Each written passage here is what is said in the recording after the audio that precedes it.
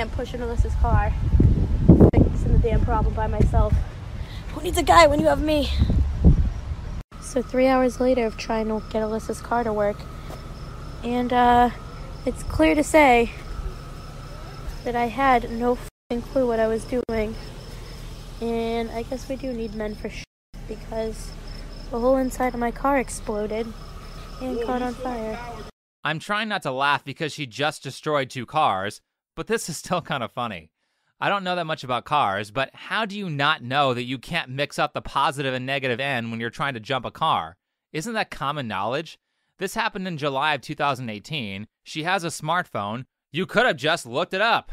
Though the one thing I do appreciate about this video is that when she failed, she humbled herself and said, okay, maybe I do need help. That's way more than what you would get from the typical radical feminist that we see in media all the time. Men mostly get unappreciative crap like this. I went to Indiana Jones and Jaws and every movie that Steven Spielberg's ever made, and by the way, he's never made a movie with a female lead. Sorry, Steven. I don't mean to call your ass out, but it's true. Not only was Elizabeth Banks incredibly wrong here, but the better response that she should have given to Steven Spielberg is, hey, thanks for creating a lot of well-liked movies that have allowed the film industry to be a success. I really do appreciate all the money I've made from this industry that is largely held up by male creators. Because not that many people are smart enough to create successful films that tons of people want to watch. This lack of appreciation is why I cannot believe that feminism is actually about equality. Feminists constantly undermine men for the things they do. Also, there are videos like this where they are trying to redefine what the word equality means so it fits what they really want. Feminism literally just means you believe in equality of the sexes. To me, feminism is about equity, much more than it is about equality. Well, that was a radical change in the definition of what the word feminism means in the course of a few seconds. I've heard multiple feminists grift on different occasions and say that equity is like 2 people looking over a fence. One guy is shorter, the other is taller. Equality is giving them the same size stool. Equity is giving the short guy a taller stool so he ends up the same height as the tall guy. This way, both of them can see the same amount. Okay, that's a rough definition of equality of opportunity, but that's not what feminists mean, because no matter what simplistic metaphor they use, when they show equity in practice, it ends up being used to describe equality of outcome.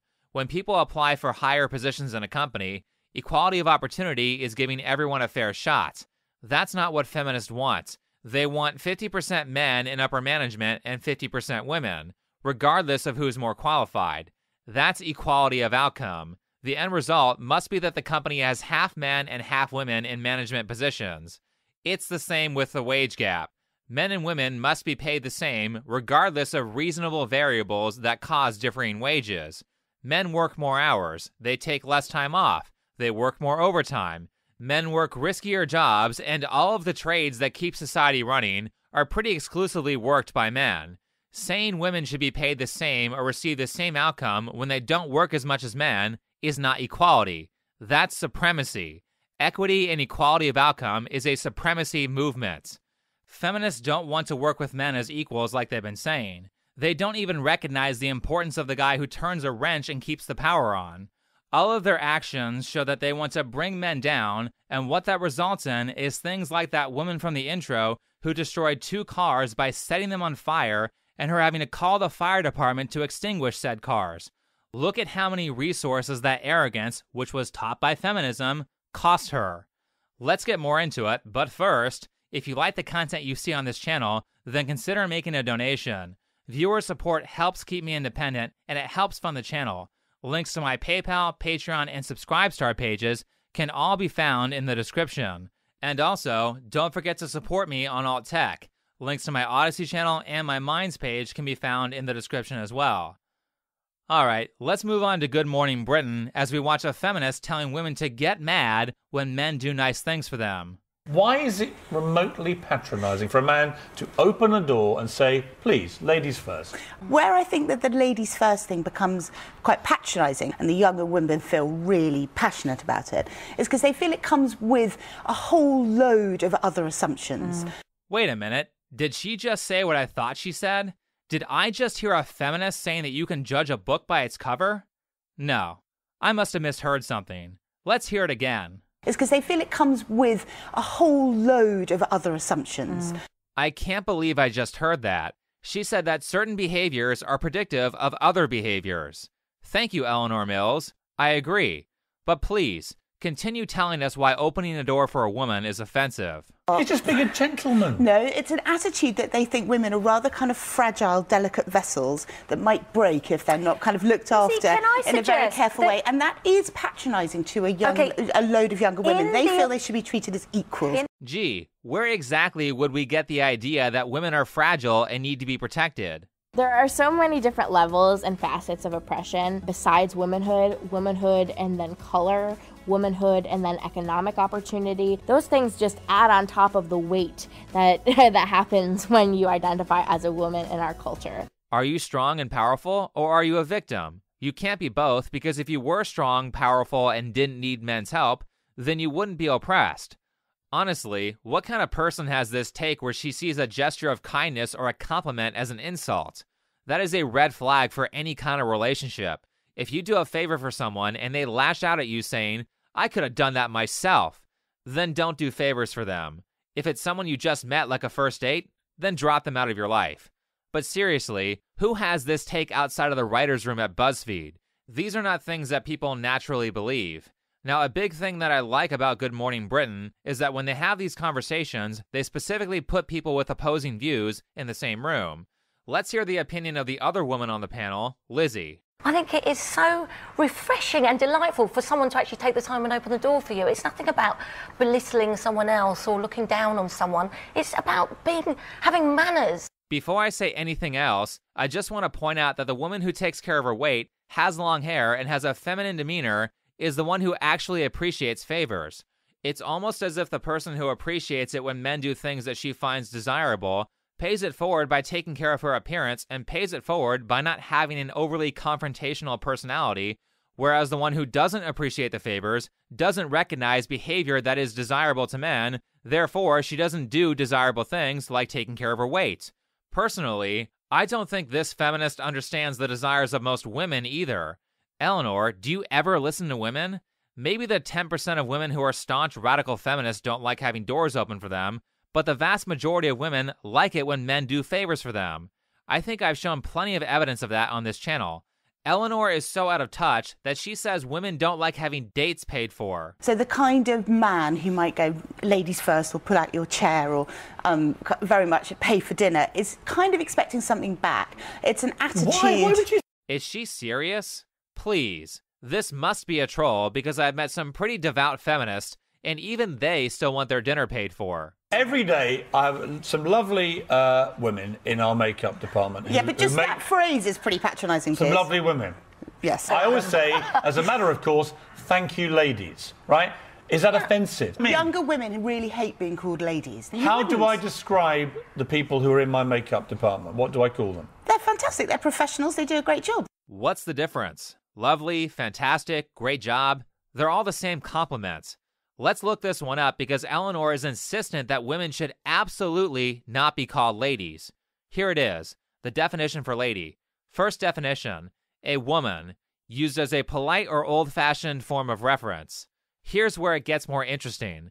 The second definition, a woman of superior social position, especially one of noble birth.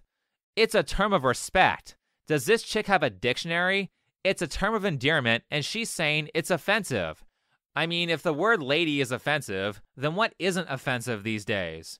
All of this feminist claptrap is just more Orwellian word games to, one, get women to chastise and not appreciate men for using normal, non-offensive terminology. Two, it's feminists doing what all these establishment radical groups do, which is change the definition of common words so that those words fit their narrative. Like at the start of the video, feminism used to mean equality, now we want it to mean equity. Pay attention to when these groups try to change the definition of words. They're doing that to manipulate you. Why are we trying to kill off Eleanor's chivalry? I'm not trying Because that's really what you're talking about, the language of chivalry. Chivalry is an old knightly code which was about men rescuing damsels in distress. That is exactly what we're trying to kill off. A younger generation of women do not want to be seen as damsels in distress. They want equality. They want agency. Why don't they want to be seen? They can use their own arms. Chivalry is dead because feminism killed it. And please, feminists are the last group of people who want agency and responsibility for their actions. But if you want to be treated like men so much, then start acting like men. I want to see a radical feminist out there on someone's roof in 100-degree weather, making sure that house doesn't leak during the rainy season. How about you get out there and risk your life fixing a downed power line? Or clean someone's septic tank? Feminists keep saying that women don't want to be seen as damsels in distress, but in critical and highly stressful moments, women almost always defer to men to solve the problem. I mean, most women are so afraid of confrontation and rejection that they can't even handle asking a guy out on a date. I got rejected one time at like 17 and was like, I would never approach a guy. One time? Okay. Yeah, one time. Imagine how many guys get rejected every single day. Was that the first and last time you approached a guy? Yeah, absolutely. Fair enough. I've heard this from tons of women. It was actually a fairly common call on the radio show Loveline from back in the day. Girls would call in asking how to get a guy to notice them, and the host would commonly say, you know, you could just ask him out. This was pretty much always followed by, no, that's too scary. The most women will do if they really like a guy is maybe follow him around, maybe soft punch him in the shoulder, and maybe pretend to like the things that he likes. But girls will almost never ask a guy out, and the most common answer I've heard from them is because rejection is too scary. Do you have any idea how much rejection a guy has to deal with just to get one girl to go out with him? Stop saying you are strong and empowered when you can't even handle a simple no. Just to really lock down how out of touch feminists are with the desires of most people, here's another example from a different Good Morning Britain debate about cleaning. Loads of men follow me, and loads of men will message me and say, oh, I've had an accident at home, I don't want my wife to see it, how do I get this stain out of the carpet? And they love me, and they'll say, I want to buy my wife a Hoover for Christmas. Hoover for Christmas? Are you joking? That's an amazing present. Oh my God, is it? I'm sorry, that is one of the most offensive things I've heard in a really long time. Are you kidding me? After watching the whole 6-minute clip, I get the impression that this woman has never cleaned before in her life, so she might not know how valuable a good vacuum is. When you are forced to use crappy tools to get the job done because that's all you have, any relief from that is good. When I was broke, had a half-working vacuum, and my parents bought me a $300 Dyson for Christmas, I freaking cheered. When I was gifted a Vitamix blender, I was very happy. Why would I find those gifts offensive? And if I did, shame on me for being so insulting to someone who took the time to figure out what I needed, did the research to find the best product, and went out and purchased it. No, but Hoover is a family necessity. No, to suggest that a woman should be getting a cleaning product. No, but it's not just women, it's men as well. Why not? At least it should be half a Christmas present for each of you. Well, the idea that the woman's Christmas present is just ridiculous. Yeah, but it can be... A wife getting offended by receiving a vacuum for Christmas because she is expected to clean is like a husband being offended because his wife bought him a set of drill bits for Christmas. Excuse me? So you're expecting me to fix stuff? How dare you? Drill bits are a gift for the house because fixing things is a life skill that both sexes should have. Do you see how one-sided this argument is? Feminists say men need to clean even if he has a wife who stays home while he works because cleaning is a life skill. Well, so is changing a tire, but how many women know how to do that? Feminists always tell people they are considerate of men, but please tell me, where is that? Because I never see them arguing anything for the benefit of men. By the way, I would love a drill bit set for Christmas so I can fix things. Also, we can prove that this feminist who doesn't clean has no connection to reality because Good Morning Britain did a poll. Her main point was that cleaning is a waste of time for women. Here's what the audience said. Let's have a look at our Twitter poll because we've been asking you what you think this morning, and a resounding 90% of you said yes, you can be a feminist and still love cleaning. So there you are. The people, 90%. The public have spoken. So you're wrong. Imagine what would happen if we had polling data for all these things that feminists are saying that women think is offensive. And on Twitter, no less. Twitter is super woke, and the feminists still lost. Unfortunately for the conversation about opening doors being offensive, Good Morning Britain didn't do a poll. But if they did, I think that the feminist Eleanor Mills would have gotten destroyed by a very similar gap. Speaking of, let's get back to that conversation. So the kind of man who might go, ladies first, or pull out your chair, or very much pay for dinner, is kind of expecting something back. Sometimes when men date women, there is an expectation it may go somewhere. Yeah, it's called romance. I know, but I think women feel that they have, younger women feel Do we want to stop any romance, any sex, anything? Yes, that is what they want. This is all straight out of 1984. This may not have been the goal originally, but in the modern day, the main purpose of feminism is to destroy all pleasure that comes from relationships. You can see it in their actions. That's why they constantly tell people to do things that make them less desirable relationship partners, and it was one of the main goals of the party from the book 1984. Remove all pleasure from reproduction. Orwell got this stuff correct decades before feminists and other propagandists started using these techniques to bring down the country. Not to mention, the participants in these activist groups almost always are complete hypocrites who don't follow their own principles. In fact, I just so happen to have an example of that. Does it not make you feel good if a chap opens the door for you or says, you know, hello, how are you? You did it to me as we walked through. I know, because I'm a polite person. Yes. But you're a lady, you're a woman, but imagine if a guy barged in. Holy crap, did I just hear that? The feminist just called her debate partner a lady. Cancel her right now and make sure she never works again. Doesn't she know how deeply offensive that term is? I mean, at the start of the video, she said that she pulled her office monoculture about what women in the general population believe. Where I think that the ladies first thing becomes quite patronising, and certainly a younger generation of women really think so. I did a kind of straw poll in my office yesterday. And they said that terms like lady are offensive. I'm surprised that no one in the room called her on that. Now, the goal of this channel is to, 1, point out the hypocrisy of these movements so people don't listen to people who are trying to harm them, but also to deconstruct some of the conditioning that is making people unhappy. Just to drive things home, feminists are not trying to hide this. They actively say that they want to break society down all the time. After a lifetime of embodying difference, I've decided that I've got no desire to be equal. I want to deconstruct the system that marked me out as different and change it. Deconstruct the system followed by stock footage of people destroying a house and change it. Change it to what? How do you know your solution is going to be any better than the old one? This is not polite conversation here. They really mean destroy the system from the ground up. That's why these groups caused and supported riots all throughout 2020. That is also why they are constantly trying to propagandize people's children. I'm here today to ask you to teach feminism to the next generation. This is because by the time children grow up to become adults, it might already be too late. My name is Liam Butler, and I am 11 years old. I have feminist parents, I am feminist, and if I do have children, nieces or nephews, I would like for them to also be feminists as well. If you have listened to enough children, you can tell that those aren't his original ideas. By the way, yes, this is a boy who identifies as a male, but those words came from his parents. We don't have time. We need to make our kids be feminists now. This is something that feminists have been pushing for many, many years. Of course you can't wait. If those kids grow up before you indoctrinate them with your fake ideas, then they won't irrationally carry out and defend those bad ideas as adults. What this leads to in a political sense is the destruction of a society, because a society based on wrong ideas is doomed to fail. What this leads to in a practical sense is people making bad choices that ruin years of their life. The whole point of this is to cause people to lose the ability to make friends or start relationships because they don't know how to be desirable to other people. In reality, society is a team effort. You can't just say, I don't need half the population, or I need half the population like a fish needs a bicycle. That's not how things work. Everyone is interdependent on each other, and the only way this thing works is if we all work together. I think this scene from the movie Drumline describes it best. For those of you who haven't seen the movie, it's about a guy named Devin Miles who gets into a prestigious school and joins the marching band. This next scene is the Hell Week / hazing scene / training montage.